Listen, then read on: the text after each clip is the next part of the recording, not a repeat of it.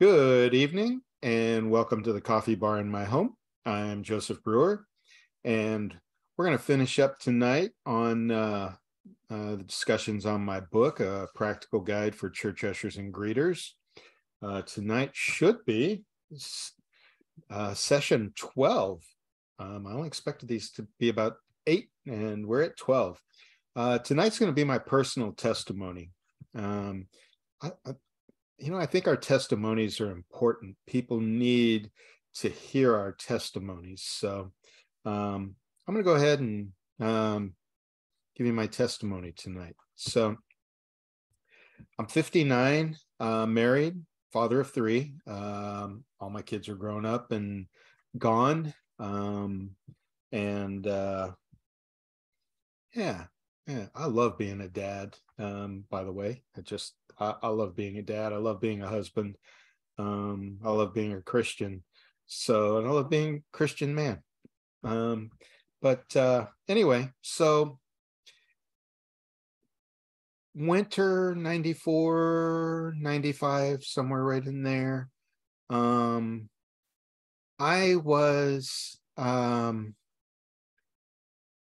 We lived in a back house with alley access, and I don't know, I was home during the day for some reason. I'm not sure why, but I was very frustrated with a lot of things in my life, and I wasn't sure what to do. So I had been through a divorce. I got custody of my sons when they were 6 and 3. I raised my boys. I didn't leave them with their biological mother. I got custody. I raised them. I didn't have children for somebody else to raise. I had children for me to raise, for me to be their parent, be their father. Anyway, but the divorce was hard on them. And so everybody was struggling. I was remarried and had a daughter with my wife of now 28 and a half years. Having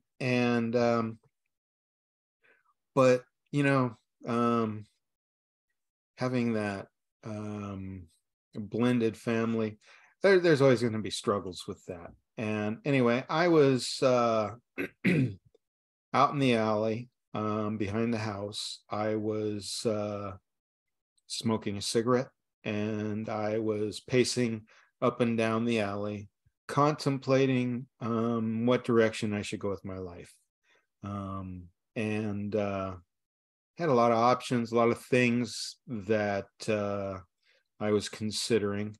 Many of them weren't good ideas, but anyway, I was just going along, rehearsing these things in my mind, contemplating them, thinking about them, and got interrupted. I didn't think about God at that time. I can't say God was ever in my thoughts, but it came to me, what about God? And I said out loud, pacing in that alley by myself, smoking, okay, what about God? I realized rather quickly that was the best of all options. That if God could affect change in my life, in my family's life, that would be the best option out of everything that I was contemplating and considering. So, that's sovereignty. That's providence. I mean, God interrupted my life in that moment that I might consider Him. To me, I find that really powerful. It wasn't somebody else there. I, I got chills right now. I mean, it's just God considered me, this guy, this, this nothing, this sinner, and interrupted my life in that moment. And wow. Wow. That's something to be eternally grateful for. Anyway, I said, okay, I'm willing to find out whatever it is that you have in store for me, God. I'm going to tell you, I wasn't happy about that. I wasn't happy about that at all. I didn't think very much of Christians.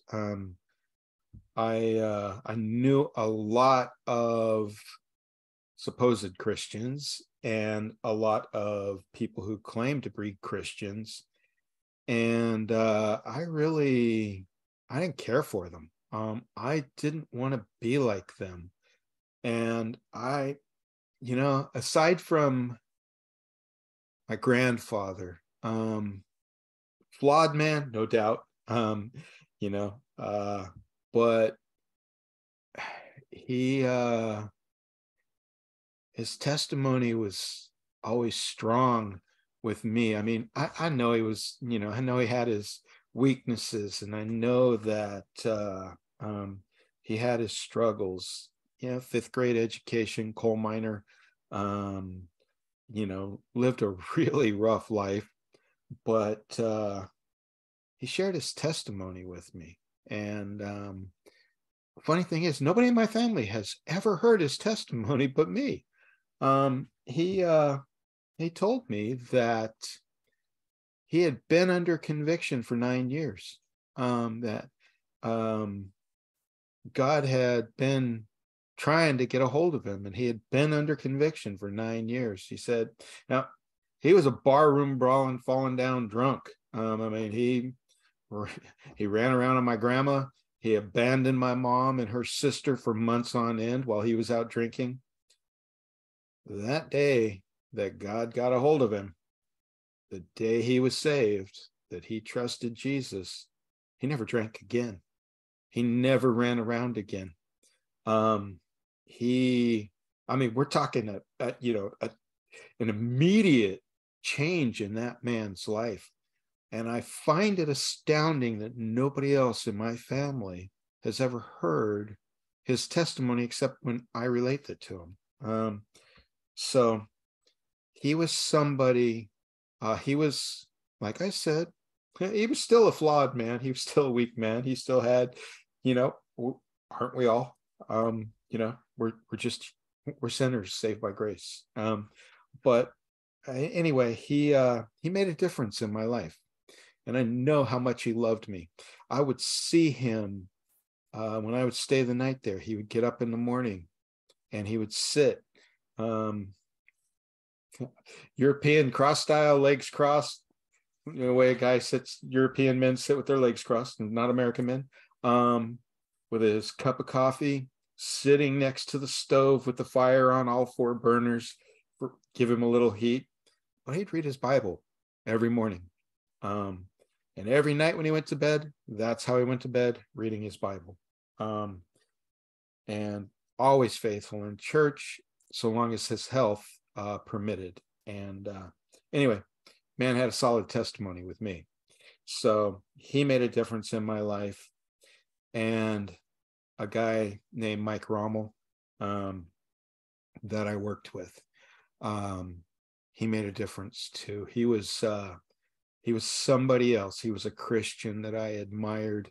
I saw genuine love from that man. I mean, we're construction workers. I mean, we're out there, bib overalls, greasy, dirty, swinging sledgehammers and wrenching on stuff and welding. And, and this guy's witnessing to me. And this guy is showing me the love of Christ. So, he had an impact on me. So those two men of the Christians that I knew, those two really had an impact on me. So be that impact on somebody else if you have the opportunity. Anyway, part of my problem with what the Christians I knew believed was they thought God was, I don't know, their personal servant or bellhop, or, ring the bell and God's gonna grant their wishes. I don't know. And then of course there was, the ones that the Pentecostals and the charismatics and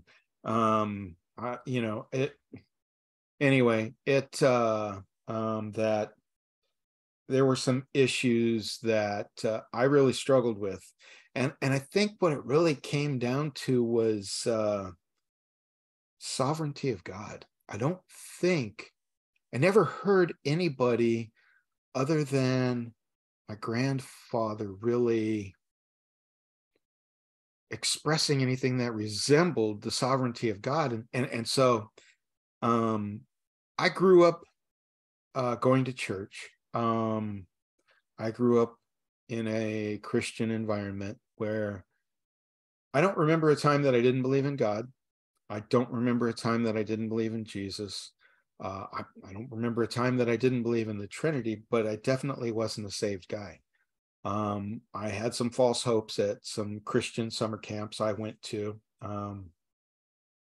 They had us pray a prayer and stuff like that. And, I thought I got saved, but I knew quickly after I got back that wasn't real. That wasn't salvation, because I shouldn't be acting the way I was acting. And I knew that I wasn't saved and I wasn't a Christian. I had been baptized, but I knew I wasn't saved. I knew those were all false hopes. Anyway, so that lack of sovereignty of God and them believing in the sovereignty of God, I think that was one of the things that I really struggled with them. And I don't recall ever seeing any consideration of holiness with most of them. And I saw bitterness, anger. We all struggle. We're all sinners saved by grace, those of us who are saved. So, but I didn't think much of Christians. And so I was kind of upset when God interrupted my life, and I thought I was going to have to be like them. But I began reading my Bible daily, and I began praying for God to show me to the church he wanted me to go to. I knew I needed to go to church. I knew I needed to be in church. Where else was I going to learn about God? I could read my Bible, sure, but where else was I going to learn about God? And where else was I going to learn about the Christian life? So I knew I needed to be in church. I wasn't saved. God interrupted my life, but I wasn't saved. So anyway, I began reading my Bible. I began praying for God to show me to a church. And I got to tell you, I didn't expect it to be a Baptist church. My family, we went to a Baptist church, a quasi-Baptist church, when I was, from probably, I don't know, somewhere around right after I was born till I was about 7 or 8 years old. And then we left. And my family never seemed to have a high opinion of Baptists. So I really didn't expect to be a Baptist. Really didn't expect it to be a Baptist church. I thought there was going to be some community church or something. Anyway, so again, I was reading my Bible, praying, and I would either drive by down the alley behind our church or a block over from our church. I seldom ever drove down the front of our church, in front of it. My boys went to school half a block away from the church. So I would take my boys to school, pick them up. And one day I drove past the front of the church, and again, God interrupted my life and interrupted my moment. And I knew that I needed to go try that Baptist church. So I looked over at it. I went, Baptist church. Never would have considered that. So that was a Tuesday. I know it was a Tuesday. And then Thursday night was the church's night of door-to-door evangelism. So, all right, I'm a long hair guy, earring, smoked. Anyway, and our house is on, we back up to the alley. You can't see our house from the front house. So again, sovereignty of God. I was, somebody knocked on my back door on the alley side. Well, that's a little scary because you don't know who's coming to the door from the alley because there's no fence or anything. So, not gonna lie, I had a gun tucked in the small of my back with my hand on it. No shirt, long hair, pair of jeans, earring, answered the door. And it was 3 guys from my church inviting me to come to church. And I said, they told me who it was. And I said, you guys have that Christian school, right? With an alley that drives by, Baptist church. Yeah. Be there Sunday. It wasn't about them. It was God letting me know that that was in fact the church that he wanted me to go to. He used those 3 men in that moment to, that was my second piece of proof that that was where God wanted me to go. So we went Sunday evening. I took my wife, my children, and we went Sunday evening because, look, I mean, where I grew up, that's where you really found out what a church was like, was Sunday evening. Everybody put on their best on Sunday morning, acted their best, but Sunday night, the attendance would be down. They didn't dress quite as nice. So that was where you really got a feel for the churches. So we went on Sunday night. So, again, long hair, earring, but I had a double-breasted suit on. I was sitting there and we sat in the back, right side, sitting there. And I don't know what else my pastor preached about or said that night, but there were some kids in the front, and I believe I know who it was. But he told one of the boys to wake up, sit up, and pay attention to him, because there was nothing more important than God's word. Well, okay. That hit me hard, because that meant he didn't care what anybody else in that auditorium thought. He didn't care who he offended. He didn't care about anybody's opinions. So I knew in that moment he was a straight shooter. And I decided, okay, all right, this guy is a straight shooter. I'm coming back. I'm going to find out what he believes, because I know he's honest. I know he's going to tell me what he actually believes. And he's not going to pull punches. He's not going to play games. He's just going to tell me the truth. And I really like that a lot. So I came back. Well, it took about 18 months of unlearning things I had learned in the churches I had gone to as a kid, and to clear up my thinking. And I remember the day that I was sitting there, we still had pews at that time. I was sitting in the pew right side, about halfway up, and he was preaching on the sovereignty of God. And I realized that was it. That for me, that was that one little missing thing that I didn't understand, hadn't figured out, hadn't put together, is that God was a sovereign being, a sovereign person. So anyway, it wasn't too long after that I was saved. And that would have been the fall of 96, sometime fall of 96.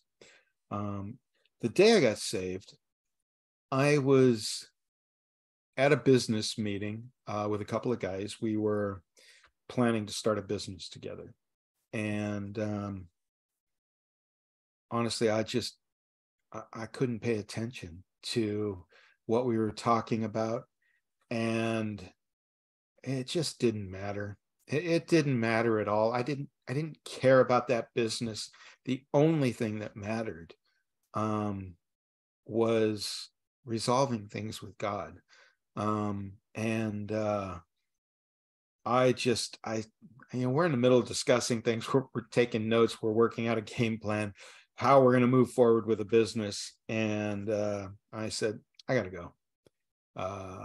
I couldn't explain it to them. They wouldn't understand. I did, and it didn't matter. I didn't care how mad they were. I didn't care what else was going on. I just knew I had to get out of there and that I needed to be saved. Now, I drove 90 minutes, 2 hours to work most every day. So driving was always where I did my best thinking, my best contemplating. And so I had driven, 30 miles or so. And I can tell you where I was on the freeway. I mean, it was the interchange between freeways, but it was there that I trusted Jesus. And I remember thinking, I'm just going to put myself in his hands. And it doesn't matter what it is. It doesn't matter what happens, where, I'm just going to trust Jesus, and I'm just going to put myself in his hands, and he can do what he wants with me. And I remember having this mental image of just, like those trust falls kind of thing, but throwing myself backwards into his hands. And, obviously big hands, and, but yeah. And I was saved right there on that section of freeway. But like I said, that was always, once you've been driving the same route over and over and over and over, it just, to a degree, it's autopilot. So that was always my my place to just shut out the world and think. And God used that too. That's where he drew me to Christ, was there, so anyway, I remember sitting on the porch the next day, and sitting out back on the porch, reading a book, smoking a cigarette. And I told my wife that the angels brought me happiness. Well, that was my ignorance as, as someone newly saved. That was my ignorance. It was actually the Holy Spirit. And anyway, but I remember that, that moment of, I had a joy and a peace that I had never known before. And it was powerful, I wanted to, so I shared that with my wife. I later figured out that it wasn't the angels that brought it to me, that it was the Holy Spirit. But anyway, so I continued to smoke for a little while after that. And then one day I was out having a smoke, and I felt like God was staring at me while I was out there having a smoke. I felt like Adam in the garden. And when Adam was hiding from God, I actually, I know, but I actually moved back under the eave of my house while I was smoking that cigarette, thinking God wouldn't see me. And I knew in that moment that it was time for me to quit smoking. And I prayed about it, and I quit smoking very shortly after that, and I've never smoked again. And I used to drink off and on. After I got custody of my boys, I didn't drink much, but I never had another drink after that. And I after the day that I was saved, I never had a drink, and then I quit smoking shortly after that. So anyway, that was the fall of 1996, and then my pastor examined my testimony very thoroughly. We spent many opportunities in his office together, and he would ask me questions to verify my testimony and find out, was it a false hope, or was I actually saved? And so I was convinced I was saved. He was convinced I was saved. I was baptized. I became a member of our church, and I've been there ever since. So I've been there since first quarter of 95. So been there a long time. And I praise God for my pastor. And praise God that he took the time to examine my testimony, to hear it, to ask questions, probing questions, to do his best to make sure that I was saved before baptizing me and letting me become a member of our church. So anyway, I'm very grateful for that. And I think that's a very important aspect of a pastor's ministry, is examining testimonies. So anyway, but praise God, I've been there ever since. I've